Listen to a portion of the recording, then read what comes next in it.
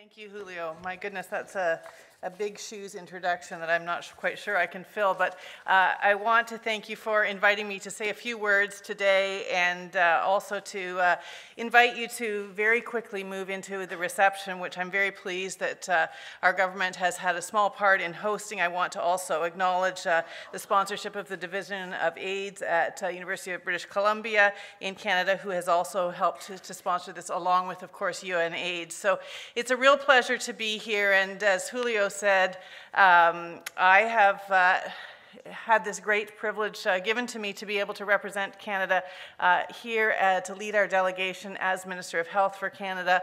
I do have a long-standing interest in the matter of HIV, having remembered the very first time that I heard about it as a young medical student in Canada, and having spent the first decade of my medical career practicing in West Africa in the country of Niger. I continued to be involved in HIV primary care in Canada, got very involved in some advocacy work, trying to raise money, encouraging Canadians to give 1 day's pay on World AIDS Day to an organization that would support people affected by HIV.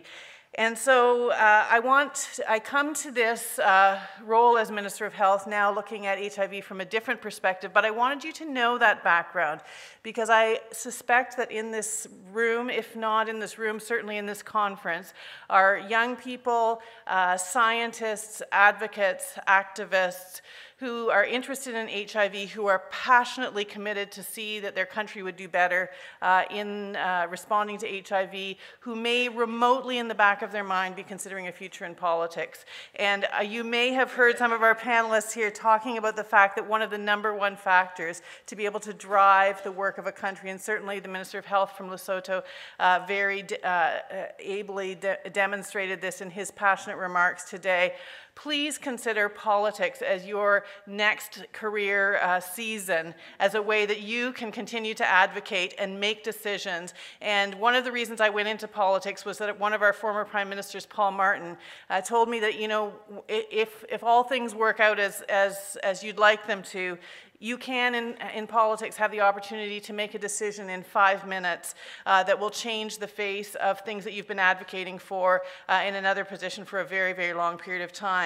And when I had the opportunity very early, not only to, of course, endorse the 90-90-90 targets as Minister of Health, very soon after that we were able to announce exemption for the second supervised consumption site in Vancouver. We were able to give an extended exemption to the InSite, which is probably well known to many people in the room, and to be able to make it extremely clear that our government would support all evidence-based measures to respond to public health threats such as HIV.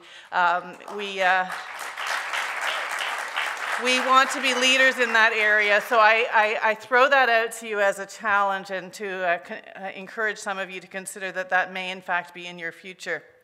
I'm very proud of the scientific work of the Canadian community and so many researchers who have been represented at this conference, and certainly it's exemplified by one of our national treasures, Julio, who is here with us today, and we're very proud to share him with the world and to see the impact that, and to have been able to steal him away from Argentina to come to Canada and to be a real world leader in this and to help. But of course, he would say as quickly as anyone else that for every Julio, there's an army of people around him that make his work possible, and certainly some of you are here today. You know, I think one of the real powers of the treatment targets, the 90-90-90 target, is because of the way that it challenges us. As I sat there and listened to this panelist, oh my gosh, I was sitting beside Dr. Matani, who is a president of our public health agency in Canada, and I kept elbowing her saying, we've got to do better. Lesotho's ahead of us. We've got to catch up. So we are, you know, it brings out the best in the competitive spirit of all of us. I want to get back here on 2018, and I want my president of my public health agency of Canada to be on one of these stages and talk about the progress that we in Canada have made. So we've got work to do. We will challenge one another, and in the Canadian context, there still are challenges. And I just wanted to point to one that I think Louise pointed to, because it's become increasingly apparent to me, and this has been mentioned by others here, and it's certainly one of the issues that I am hearing loud and clear from our Indigenous populations in Canada, which is one of the areas where we are really not doing well in terms of reaching target, and that is the matter of stigma and discrimination. And I spent last week traveling through First Nations communities in Western Canada and talked to people about the reasons why they don't access care.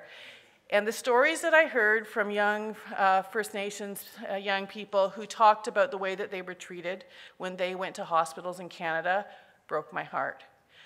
The way that they were ignored, left to sit in waiting rooms, the things that were said to them and about them and behind their backs that they overheard, the discrimination that they face because of their indigeneity, not to mention the fact that they may be gay, that they may have other, they may be users of injection drugs.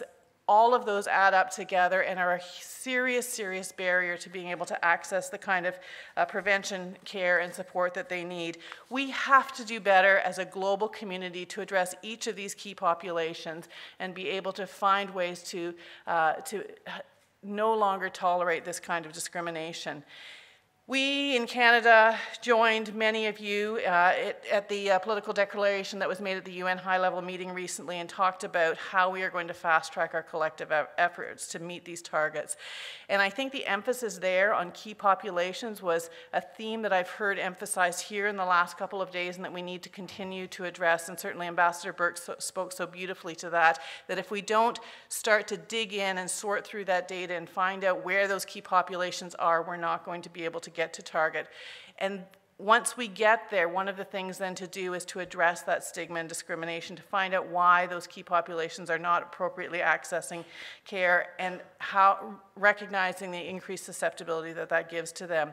I'm so impressed to see as well, and this was certainly brought out in the political declaration at the meeting, recent meeting, was that need to accelerate our approaches, whether it be prevention, treatment, care, or support. And I certainly feel that sense of urgency here at this meeting today.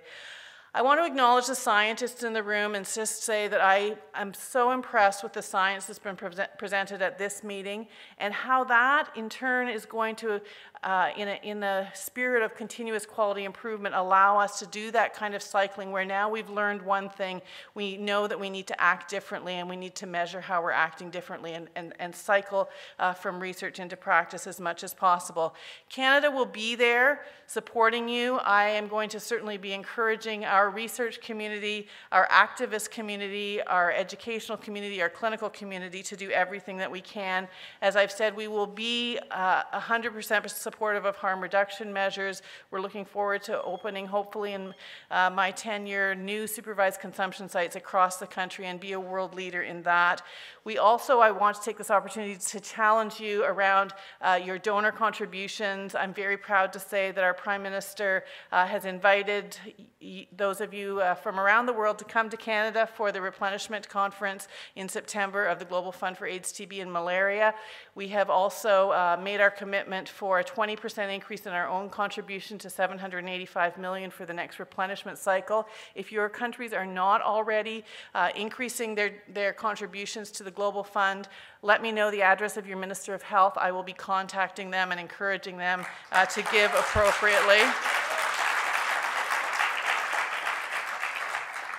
The final point I wanted to make was the responsibility to prevent infections and to make sure that people living with, at risk of, or affected by HIV and AIDS, and the ability for people living with HIV to be able to have a long, healthy, happy, productive, meaningful life doesn't reside with any single country. It doesn't reside with any particular organization, any particular demographic group. It's a shared obligation, shared by every one of us here in this room. And we all know that where we have seen success in our fight against HIV, it's been where we have embraced the power of collective efficacy, as was so ably described by, oh my gosh, I'm going to forget her name, who wrote that wonderful book called,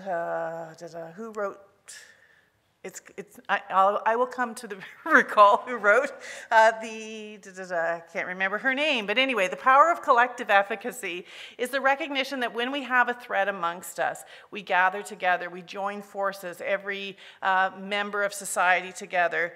And tomorrow, as you may know, is Nelson Mandela Day.